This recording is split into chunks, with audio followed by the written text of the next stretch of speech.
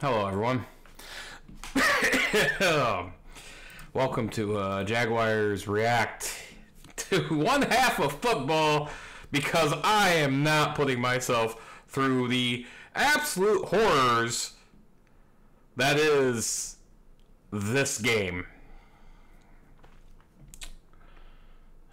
It's to call it an embarrassment is an insult to embarrassments. I didn't expect the Jags to win this game. As a matter of fact, I expected them to lose big.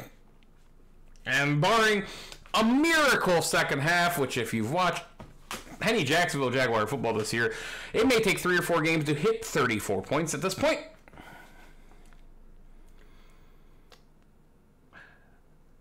This team is lifeless. There's no urgency, there's no care, there's no anything. It's an embarrassment. I said that last week, it's an embarrassment. But this week's just no whole nother level. It won't happen this week, but this game on national television, where you're 0-2 and you're the desperation, the urgency, we have confidence in our guys, and you get embarrassed, pathetic, 34-3 at the half, because you dare. I don't even know. We went 3 and out on the first drive, again. It was funny, I wasn't going to, because it was Monday Night Football, and I was like, oh, I'm not going to do a react vid tonight. I'll wait till tomorrow, because it's going to be late. I'm going to go to bed. It's barely 9 o'clock, and I'm absolutely done. This team is pathetic, is the word. Is a word. It's pathetic. I don't remember if I said it in last week's reaction video. I'll probably say it every week at this point. This is the most hated team. This is a Jaguars team that I've never hated more. And this game just cemented that. The interception by Trevor was awful. Brian Thomas was wide open that play. And you just sky it to DeMar Hamlin for no reason. Hey, I think it's a great story too, but could you not? In an effort to keep the game from completely slipping out of hand at that point, it was already, I think 20-3 is pretty much done. But you had some success. Don't just airmail it.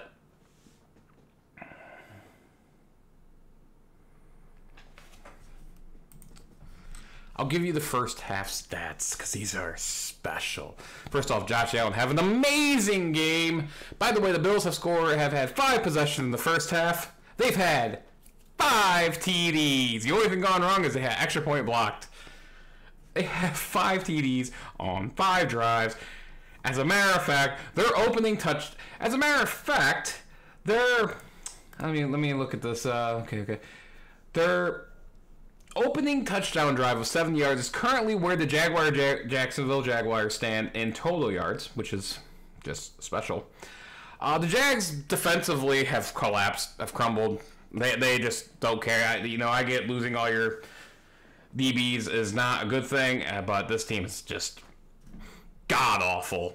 They're not sustaining drives, which is really what you need in this situation, but they can't even do that. They have 19 yards rushing on 7 attempts. But hey, when you can rush ETN 4 times for 9 yards instead of Tanks Bigby, who's only running the game at 7 yards, which yes, it's not much, but hey, he still looks better. That's the worst part. And he had a second run that was called back by penalty, but he hits the hole better.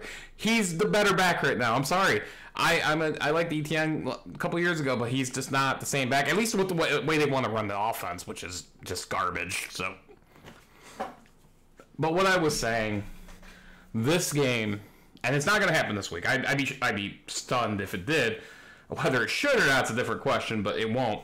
This is the game that cost Doug Pearson his job.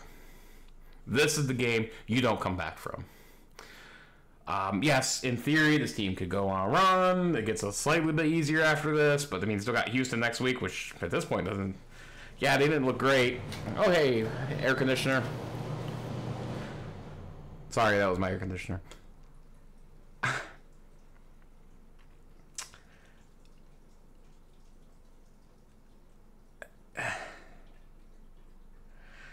I'm at a loss of words.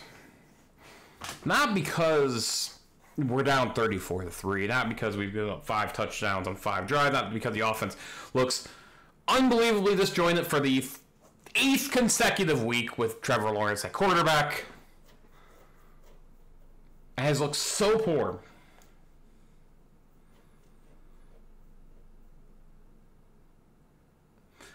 But what's embarrassing is how poorly everything has gone. How this team just doesn't care. Or just doesn't feel like they care.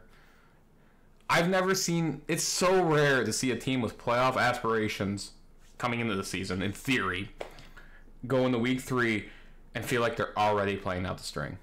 That's incredible to me. And not in a good way. Yes, we're missing Evan Ingram. Big part of the offense. I get that, but we didn't use him week 1. Press Taylor is awful and needs to go. He should be the first one fired, but that ain't gonna happen. But yeah, no. This game is the reason. Yes, it's the straw that broke the camel's back. It's not the reason. Not going like, oh, he was good until this game. I admit that's not entirely accurate. But it's a straw that broke the camel's back. You don't come back from this. This team is going to lose 12, 13 games this year. They've gotten worse in 3 weeks. It's not getting better. And Doug Peterson said earlier this week that, there's no this team's been together too long to make these errors, and they're still making these errors, and they're getting worse. The offensive line's healthy, and they're just bad. Trevor Lawrence is making stupid mistakes. They can't run the ball to save their life. The defense is just getting blown. They're blowing their asses off. I mean, the Bills aren't even running the ball overly effectively, other than Josh Allen. They have 11. James Cook only has 20 carries or 20 yards on 6 carries. But their secondary is so bad, and I get it. That's obviously some rushing or some injury problems. And the Bills only have 1 sack. But they had some pressure. But you know who hasn't been pressured at all in this game? The Buffalo Bills haven't been pressured. Josh Allen has had all day and a bag of sticks. Josh Allen and Trayvon Walker are completely invisible. Hines Allen, I'm sorry, have been completely invisible in this game. You wouldn't even know they were there. Good job paying the guy $30 million to not show up.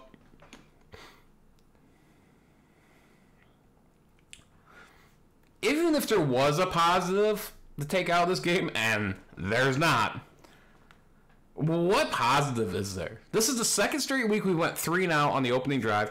Or 2 out of the 3 weeks we've gone 3-and-out on the opening drive. The scripted drive where you should be able to make plays. Like, bad teams don't do good on their first drive of the game. They just don't. And Jacksonville has been awful all year at that. And then on top of that, the one game you didn't go 3-and-out, the only reason you probably didn't go 3-and-out is because you were gifted a first down off an offside. You didn't actually gain one by your own offense. You were gifted one.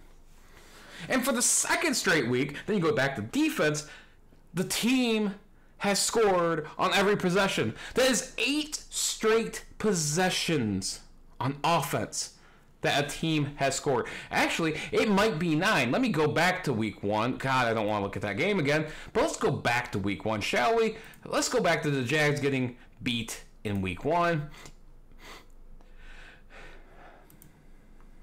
And let's see here. Before the half. Oh, yeah. They scored a touchdown in the last drive. So that is 9 straight first half drives that the Jacksonville Jaguars have given up points. And that is, I think, 7 of the 9 have been touchdowns.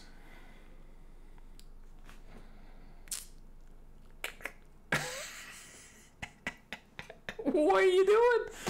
This team can't play with a lead. How the hell are they going to come back from behind? I know they almost doubled the point total. At least the defense is like, you know, we only gave up 38 points in the first 2 games and we still lost. Fuck it, we're gonna double that total damn near double that total in one half of football. Good job, guys. You're doing well for yourselves. Clap, clap, clap, clap, clap.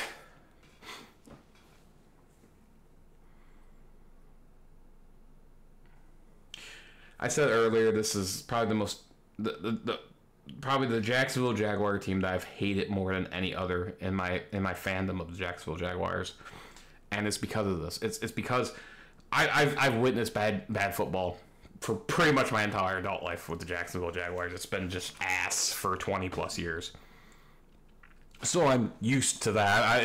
When we're good, it's super rare. But even then, I haven't hated the teams because they've disappointed me. But I didn't hate them. Maybe the 2018 team was pretty close. I'll admit 2018 team was pretty close to that. But it's just, they collapsed so bad last year. And then you come into the season, new season, and nothing gets better? It all gets worse somehow? You don't have the excuse Trevor's hurt. He's supposed to be your guy. You paid him $55 million, and you can't even call a competent offense, let alone a high-end offense. You can't even call a bad offense. This is an atrocious offense.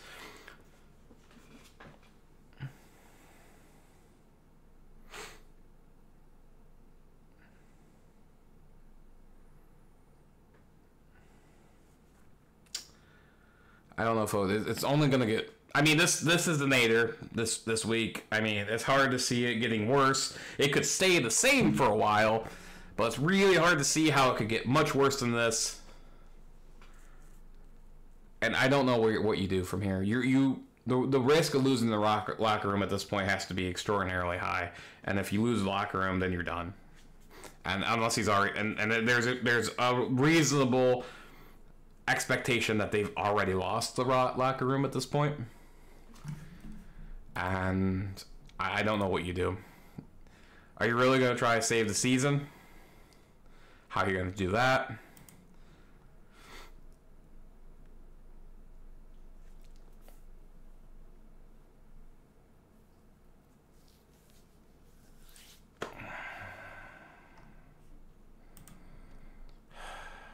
I don't know, folks.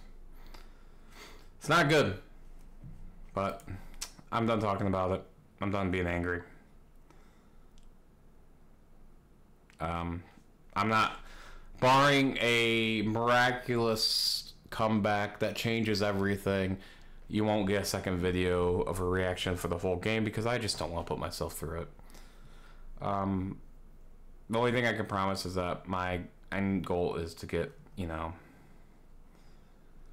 end goal is to give you guys a reaction every week. Good, bad, and the Jaguars. That's all I can say. I hate this team.